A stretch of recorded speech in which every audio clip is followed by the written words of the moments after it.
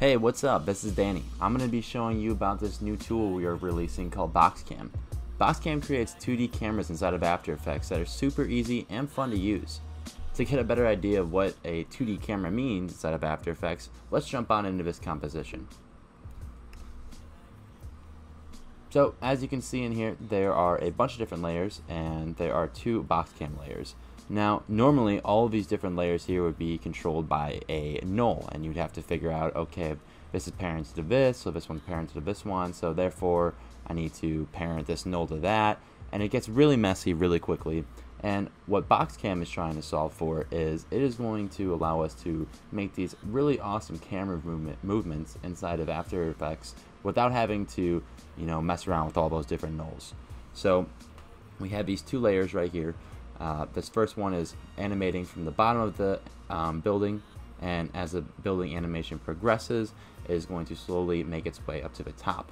And this second Boxcam layer here is kind of just to showcase the entire graphic and elaborate what that looks like.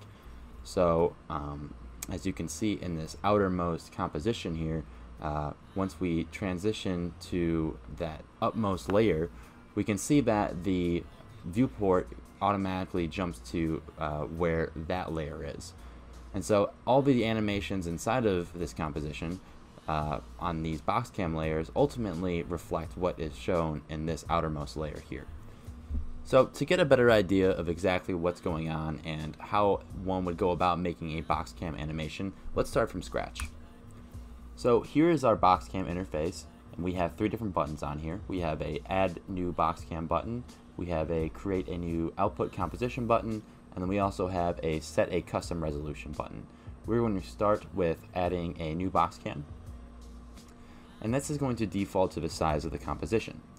But we can obviously scale this down, we can move it around, we can rotate it. Basically anything that you could do to a normal shape layer, you can do to a Boxcam. So let's rebuild this animation, and we're going to scale down this guy a little bit more. We're going to start him down here, and let's add a position keyframe there. Back that up to the beginning of the animation, and as this animation progresses, let's say that we want the Boxcam to end up being at the very top of the building here. Okay, great. So very simple. Let's add a little bit of easing on there with motion. So now we got this very simple Boxcam animation, and if we want to showcase exactly what that Boxcam is seeing, we're going to click on this Create a New Output Composition button.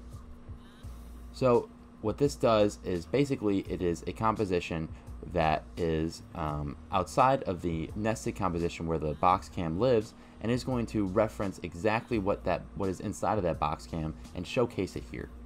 So as you can see, we have this beautiful animation going all the way up the building, and it was super easy to make. Okay, so one last thing that we need to cover is this 3rd button here, and this is for setting a custom resolution. So when we make a new Boxcam, we can set this custom resolution prior to making the Boxcam, and it'll automatically make the Boxcam in those dimensions. So we hit Use Custom Boxcam Size, and then we type in the width and then the height. So these existing Boxcams here, if we want to change the resolution of those, we can do that as well. Now, currently they are 1280 by 720, and let's go ahead and make them 720 by 720. So we hit OK, and then we're going to go to this Settings tab again, and we are going to hit Alt while clicking on this tab, and it's going to automatically update all these different Boxcams to all be 720 by 720. Now, if we want that to reflect into this outermost composition, we're going to hover over the Create a New Output Composition button, and we're going to do the same thing of holding Alt and clicking on it, and there we go. Now it's all updated.